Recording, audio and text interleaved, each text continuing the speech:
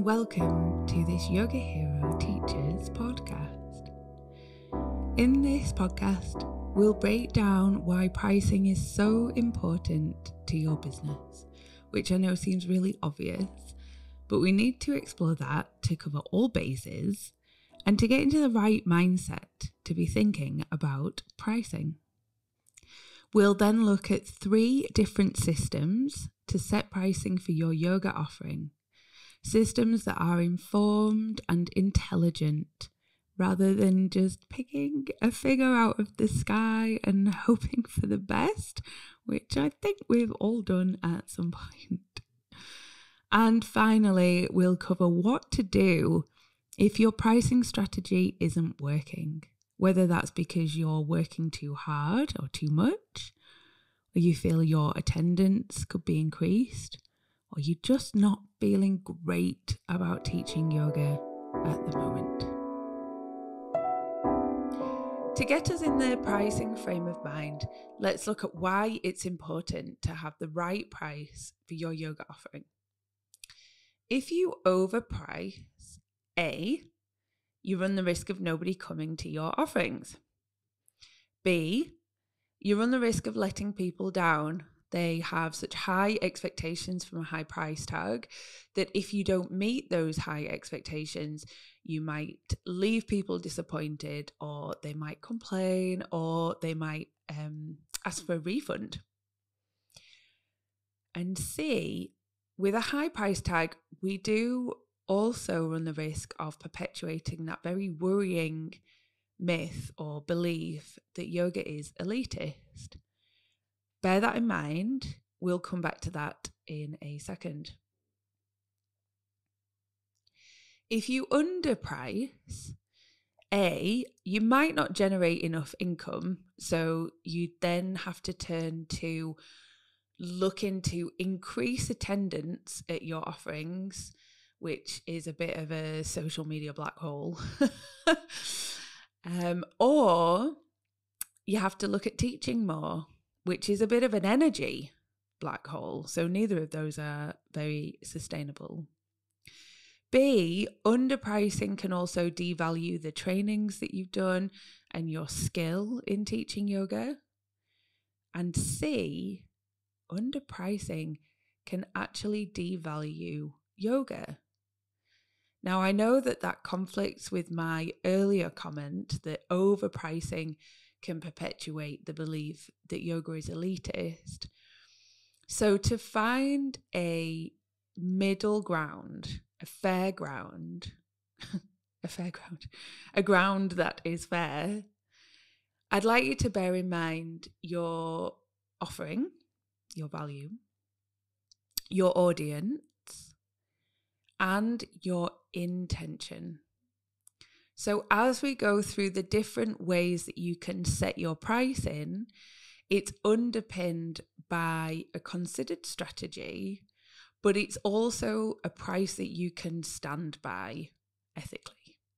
Okay, so let's crack on. There are 3 main pricing strategies that we will be looking at in this podcast that you can use either in isolation or a combination of 2 or a combination of all 3. The first one is knowing your customer. The second is conducting a competitor review. And the third is considering all of your costs. So knowing your customer is really obvious. If you know your customer, then you know what they can afford to pay, or you know what they are prepared to pay, and that can help inform your strategy. Of course, we're going to look at this in more detail in a moment. Conducting a competitor review is our second pricing strategy, assessing what is available that's near you, that's similar to you, and looking at their value and their offering compared to yours. The third pricing strategy is to consider all of your costs and price in a way that is going to cover all of your costs. I know that this sounds really obvious, but in the time that I've been teaching yoga and working with and mentoring other new yoga teachers, more often than not, I hear yoga teachers wanting to set their pricing low.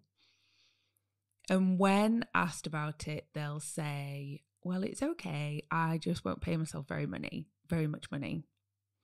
Most yoga teachers are doing this because it's a calling and it is rewarding in so many ways, more than just financially, or maybe not even financially, in some cases, very sadly. And it's really noble, to not pay yourself very much, but you have to live. I'm not sure that teaching yoga will make many people into a millionaire. That's not what this podcast is about, and that's not what I think that teaching yoga is about. But I do really passionately believe that yoga teachers need to earn a fair living, so cover all of their costs and have some left over for fun, for living, for being happy. And so that's why I've created a worksheet to go alongside this podcast. So if you go to yogahero.co.uk/podcast1, that's the number 1, so /podcast1, you'll find there a cash flow forecast. There's 4 tabs. The first tab is how to use the document. So don't worry, you don't need to remember any of this because it's on the document for you when you have a look at it. But yeah, the first tab is how to use the document. The second tab is a list of expenses, like a list of outgoings. And that really is like every possible outgoing that I could think of. And they're split up into personal outgoings and business outgoings. Because the money that you pay yourself out of your business needs to cover all of your personal outgoings. So you need to consider everything. And that's rent, council tax, TV license, car payment, credit card payment, etc., etc., etc. But also things that you might only do once or twice a year, like insure your car or get a haircut or go on holiday. Okay? So it's making sure that your pricing strategy will cover everything that you need to spend money on. Again, I'll talk about this much more when we get there later on in the episode, but just to let you know that worksheet is available for you to go and download straight away. yogahero.co.uk/podcast1. Go and have a look. And we will get much more into knowing your customer, conducting a competitor review, and how you consider all of your costs right now.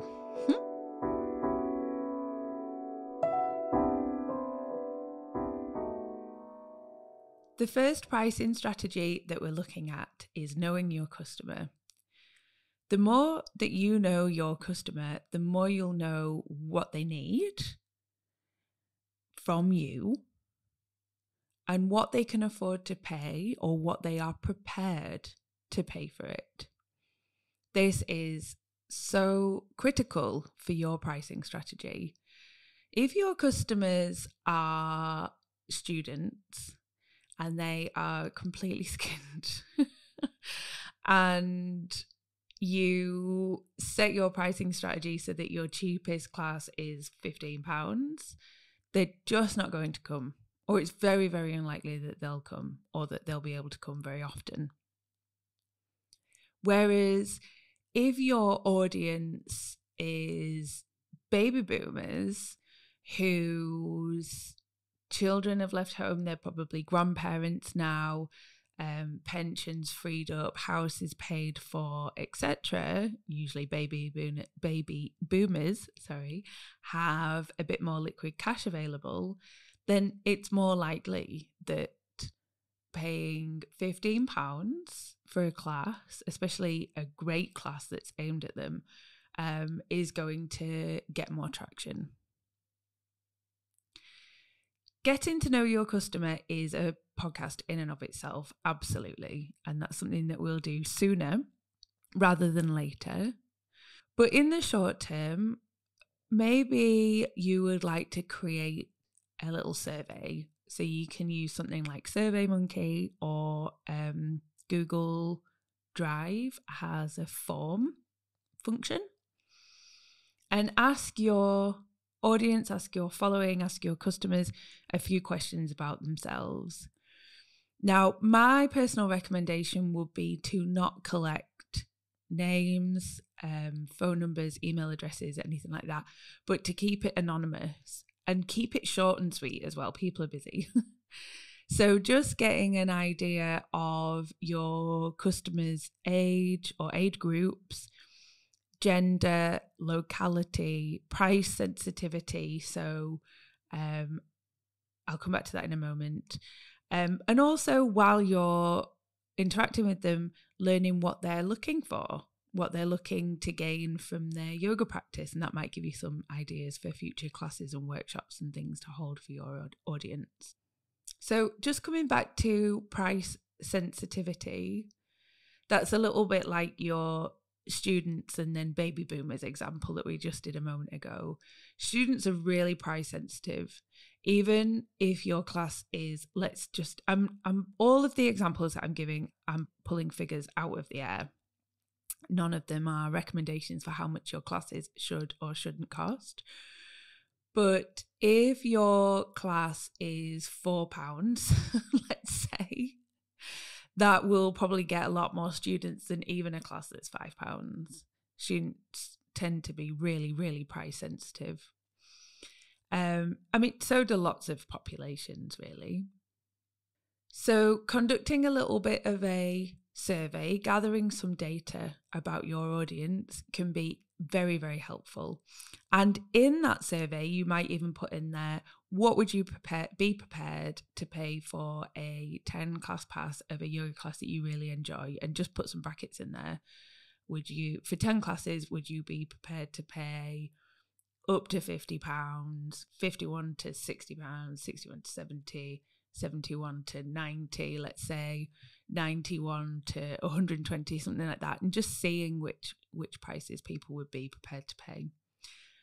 So our first strategy, our first method of setting prices is to know your customer. Using gathered research, using gathered data to make informed choices. How much is too much? How much is too little? What is your kind of price bandwidth? And go from there. Conducting a competitor review is something that you should review quite often. A competitive review can be a really in-depth exercise that takes ages, that you can do in a spreadsheet that has lots of different columns, etc. Or it can be something as unofficial as just sort of sitting down with a notepad and your phone and having a quick look around. It's really up to you. It's up to you and how much time you have available, how much you're struggling with ideas for your business, how much you're struggling to generate revenue, etc. If you're really struggling, you want to take some serious time, sit down, make it really official, and look at all of your competitors and the gaps that are available, and then you can go and fill those gaps. But if you feel like things are going pretty well with your business, then it might just not work out for you to spend time on this at the moment. That might just not make a lot of sense. Okay, so you're the only person that knows that. So now that you know how kind of seriously you want to take this exercise, let's go ahead and have a look at it. So you want to have a think about your competition. I think yoga is really unique in the sense that you might not think of your competition as competition, because you'll probably think about them as friends or maybe peers. Maybe they are your yoga teachers. Maybe they are your inspiration. And we're really lucky that we work in an industry where that's the case. However, this podcast is all about providing resources so that yoga teachers can teach with passion, earn a fair living, and avoid burnout. And with all of those things in mind, we have to look at teaching yoga as running a business. So for all intents and purposes, your competitors are competitors. So how do you conduct a competitor review? The things that you want to consider when you're looking at competitors are offerings in your locality that are similar to you. So that will become really important when we're back to in-person classes. You want to consider the offerings not in your locality that are similar to you. And that is important when we're teaching online classes, which I think will continue even as studios start to open up. You want to consider what's available across the styles of yoga that you teach. So let's say your favorite yoga style to teach is yin yoga, looking at what's available within yin yoga around you and then taught by similar people to you. You want to look at the length of people's offerings, so the length of classes, the length of the workshops, the length of the course sessions. And then look at whether anyone is offering added extras. So maybe getting the recording of an online session for free, maybe if you attend an in-person session, you get a free prop, like an eye pillow or something. Maybe attend 4 classes, get your 5th for free. Maybe buy 10 classes, get a free consultation, whatever it is. Are any of your competitors offering any kind of added extras like that? Note down what offerings you are drawn to, because when you compare that with how much you know about your audience, offerings that you are drawn to might be offerings that your audience are also drawn to. And then noting down what skills or talents other yoga teachers make use of. So things like Reiki, dance, mindfulness, running, office work, etc., etc. So non-yoga skills or non-yoga talents that teachers are combining with their yoga offering. So just a reminder of these. The offerings in your locality that are similar to you. The offerings not in your locality that are similar to you. What's available across the styles of yoga that you like to teach. The length of the sessions. Any added extras, what you are drawn to, and then any extra skills or talents that other yoga teachers make use of. So once you've noted down competitors and all of these points that we're conducting our review against, you'll have a really good idea of what's available, how much they cost, and it's also going to show you what gaps are there for you to fill. So what if you don't know who your competitors are? How do you find that out? Good old Google is going to be your friend here. So Yoga Hero is based in Leeds.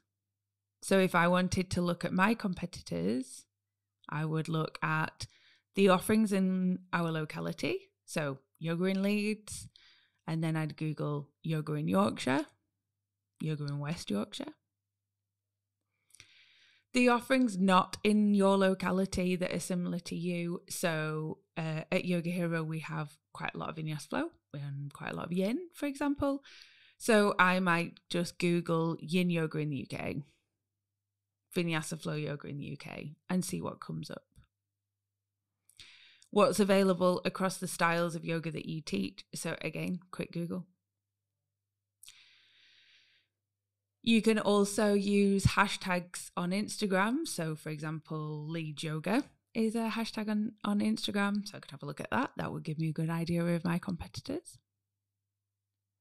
Ask your friends, where do they go to yoga? Have a look in Facebook groups, especially if there's any Facebook groups that are specific to yoga teachers, where they teach. Have a look on the Yoga Alliance Professionals website at the different instructors, different teachers that are near you or similar to you.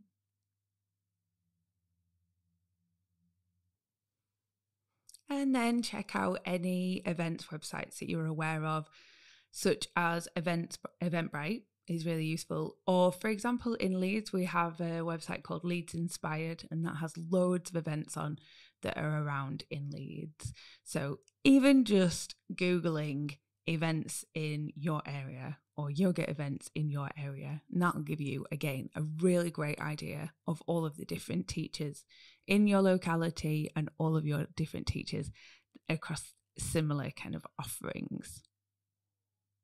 Once you build up an idea of all of your competitors, or lots and lots of your competitors, what they're offering, how much they're charging, and how long those sessions are for, you can start to build up an idea of where you think that you'll sit in the market. So if there's a competitor who is also a physiotherapist, so quite a refined skill, who's offering 2-hour yin yoga for back care workshops, and they're charging £40. But there's also somebody who is offering a sort of standard yin class, just yin yoga, 60 minutes, and they're charging £10. Then you can decide, okay, do I charge a little bit less? Maybe if you're newer, you want to gain more experience, you want to reach more people, you could charge a little less.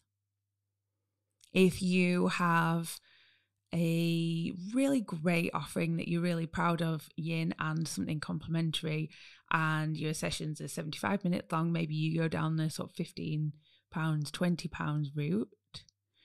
Okay, so laying out a complete view of what's available, if there's any added extras, how long the sessions are, and how much they are, will give you a great idea of where you can slot into that.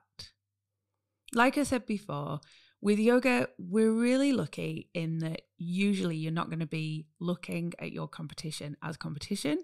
You're probably going to look at them as friends or peers or people that can inspire you, people that you can go to their classes and enjoy.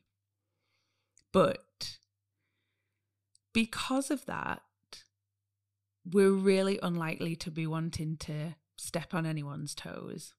It might feel like the market is a bit saturated, like there's loads of competition, like there's loads of yoga teachers. So conducting this review, like I keep saying, gives you an idea of the gaps that are available, and there will be some gaps. Is your audience being served? Maybe not. If your audience isn't being served, then you can increase your price, assuming that your audience can pay for that, because they're not getting that offering somewhere else. You're unique. But if your audience is being very served, if your audience is, let's say, young professionals, and there is lots and lots of classes for young professionals, then is there any classes that are one-to-one or one-to-small groups that you could charge a bit more for? Or is there any classes that are much cheaper where you're earning your income based on volume, really, based on more people coming to your classes? Okay. So take all your competitor review information, lay it out, identify the gaps, find your home within all of these competitors, and get going. Okay, so I think we're doing really well here. We've already had a really good look at how we get to know more about our audience and their view on how much we can charge. And we've got a really good idea of what's already available, what's already on the market, and the gaps there in terms of offering, but also the gaps in terms of price, or not really gaps in terms of price, but where you can slot in without stepping on anyone's toes. Now we want to be really sensible and really pragmatic. If you are a full-time yoga teacher, you have to earn money. You have to be able to pay your bills and put food on the table and have a bit left over for fun or for a rainy day. It's just non-negotiable. A hungry yoga teacher, a stressed yoga teacher, in my humble view, is just no good to anybody. Sorry. So let's have a look at how you make sure that you are earning a fair living from your yoga teaching. As I mentioned earlier on, we've got our worksheet, our cash flow worksheet. If you go to yogahero.co.uk/podcast1, the number podcast 1, then you'll see on there that you can get your own cash flow forecast. In there is a list of all of the outgoings that I could think of. I'm sure it's not exhaustive. I'm sure that you'll have some extra outgoings that aren't on that sheet. So please do add them on. You'll just be able to copy the sheet or download it, and you've got your very own version there. And then there's a tab for income as well. Okay. Needless to say, if your outgoings are higher than your income, then it's not going very well. Sorry. So we need to work these out. Obviously, you can cut down on your outgoings, and that might be a sensible thing to do. I think when you see them all laid out, how much it actually sort of costs you to live for a month, then yeah, cutting back on a few bits here and there is probably okay and something that you might consider. But of course, we're looking at increasing the income. So looking at your outgoings, totting them all up, let's say, I know that this is probably ridiculous, but let's say that they total £1,000 a month.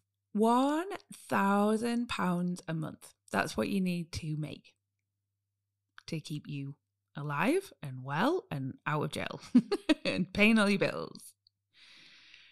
So let's say you teach 10 classes a week. Again, these are just figures out of thin air, no kind of recommendation from me.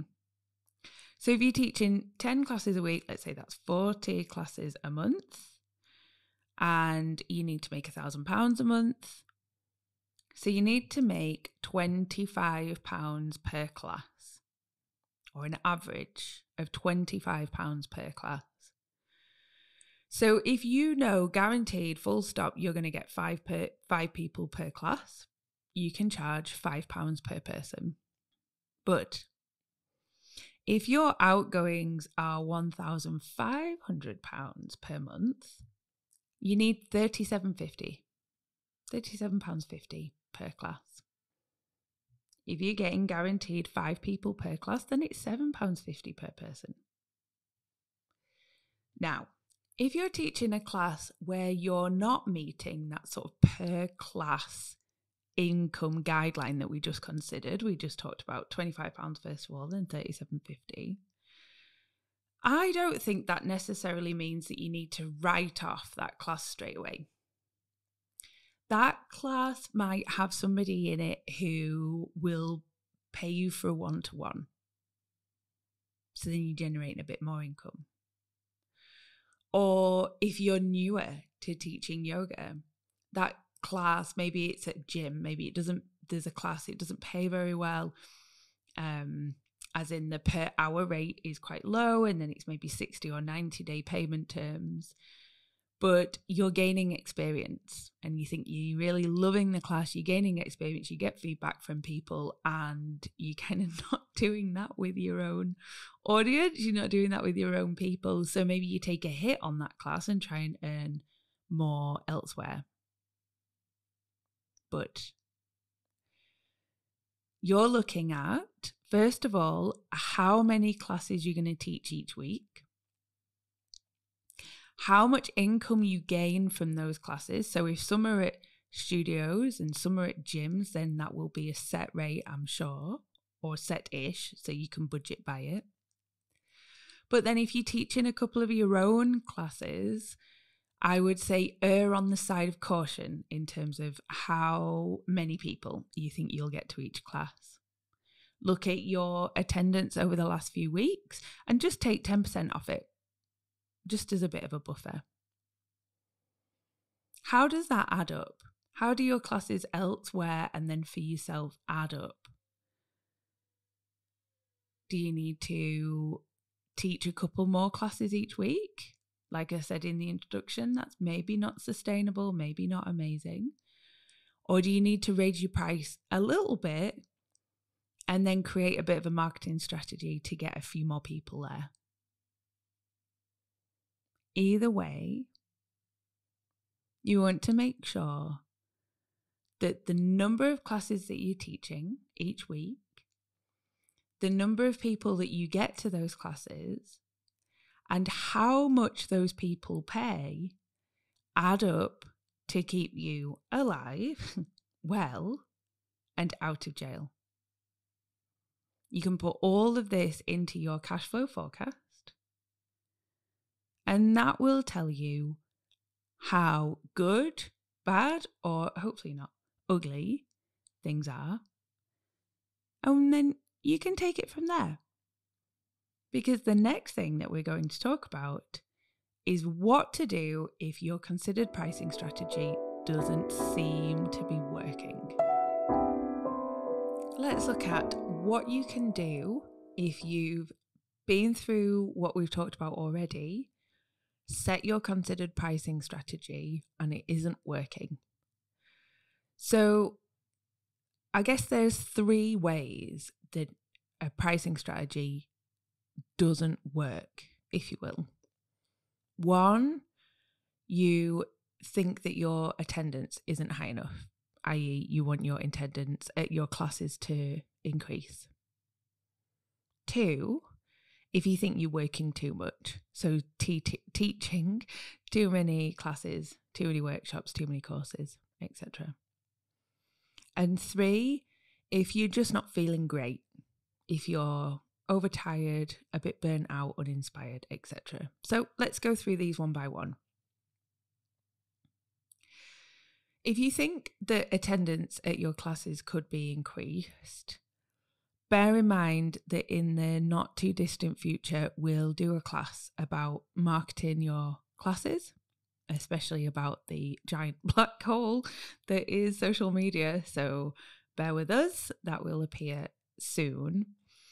But for now, let's think about things that you can crack on with straight away. So first of all, you could compare your offering with the research that you've done about your audience. Does it match up, or is it not quite right somehow? This is a really obvious example, but just to demonstrate what I mean, if you do your audience research and a lot of your audience are saying that they have office jobs, you can take from that they're probably maybe 9 till 5, Monday to Friday. So if you're looking at your Monday 10:30 till 11:30 class and wondering, why is nobody coming? Then that's why, because they're all at work. They're all in the office. So go through the information that you gained from your audience and match that up with your offering, as in what it actually is, when it is, and of course, how much it costs, and just check that it all lines up. Secondly, compare your offering with your competitor review. Are you offering something that's covered somewhere else, maybe by someone who seemingly has more skill, or maybe someone who's offering it for a lower price, or both? Do you need to promote your offerings more or promote them in a different way? But again, this is its own episode. Let's not go down this rabbit hole here. You can ask for feedback from people who've inquired but not made it to your class. So just a quick email to them or something to say, thank you so much for your inquiry. Or thank you again for your inquiry. I notice you've not made it to class yet. Could you just possibly hit reply and let me know why that is? B, get feedback from people who've been to your classes but might not have come back.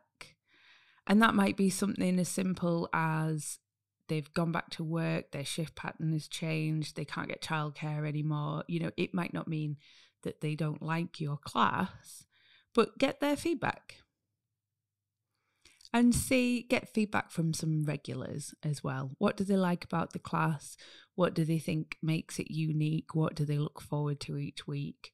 And that is something that you can share with people who inquire in the future. And then lastly, could you look at adding something extra to your offering? So maybe a little bit of something for people to take away, maybe like a handout or a gift. So if you're doing a course and it looks like the attendance for your course is really not great, could you say anyone that books this week will get a free eye pillow or something like that? Or maybe they can get a handout with the information that you're offering so they don't have to worry about remember everything on the day. Maybe if you're offering a workshop or a course, you could add a 15-minute catch-up call 2 weeks after the event, just to see how people are getting on and offer your advice to keep them in good habits or something. Okay. If you think you're working too hard, so you're teaching too much, or you should be teaching less, have a think about what extra you can do with the hours that you're already teaching. Maybe you could record them and sell the recordings, or maybe you could put the recordings on YouTube. Maybe you could promote your other offerings within those hours that you're already teaching. Maybe it's time to look, just maybe temporarily, it's time to look at teaching less yoga and earning the deficit of income using other skills, especially if you burn out or a bit uninspired or you've been teaching loads of yoga recently. Sometimes just taking a step back from it, looking at your other skills, what else you can do, and that might be what you used to do or still do as a career. It might be getting a job in a supermarket or waiting on or something, but so that you're earning enough money to keep you, alive, well, and out of jail. But that it's not all money generated by you teaching classes, so you get a bit of time out. And in general, have a think about how much you're practicing yoga and meditation. I think quite often when we're focusing on promoting our offering, trying to come up with new offerings, trying to do all of the admin and everything else that comes with being self-employed, it's really easy for the yoga and meditation practice to be the first thing that goes when we're short on time.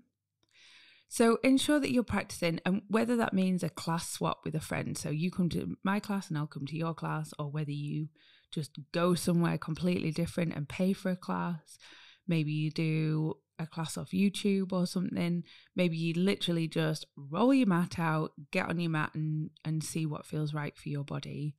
But ensure that you're practicing every day if you can, and let the practice be your source of inspiration. Also, to look after yourself, you could maybe have a think about upskilling. So is there a particular training that you'd like to invest in, or is there a particular area of your teaching that you'd like to work on? Having something to look forward to can make those times where it feels like really hard work, it can make those times just be a bit easier or feel a little bit more worthwhile. And then lastly, be present. Notice your thought patterns about teaching. Is there a recurring pattern of feeling nervous? Or if you're lining up to teach a course and the attendance is low, do you notice that you feel resentful? Or maybe something else? So being present, noticing your thought patterns, your samskaras, and trying to change any negativity that you've got about teaching so that you look forward to it, you're excited about it, you're passionate about it, and that really comes across in your teaching. So well done. We've got to the end. Let's have a moment to recap. Before you set about any of this work, you want to get yourself in the pricing frame of mind, thinking about your needs, your audience, your offering, your intention behind teaching. And then setting your prices through knowing your customer and or conducting a competitor review and or considering all of your costs. And if you do all of this work and it still doesn't feel quite right, think about increasing the attendance at your classes. Think about ways that you can reduce how much you teach. And make sure you're looking after yourself. Make sure that you're continuing to practice. Thank you so much for joining us for this first episode of our Yoga Hero Teachers podcast. In the next podcast, we're looking at building confidence in teaching yoga. It's a really, really important episode. So I'm very much looking forward to seeing you then. In the meantime, take care.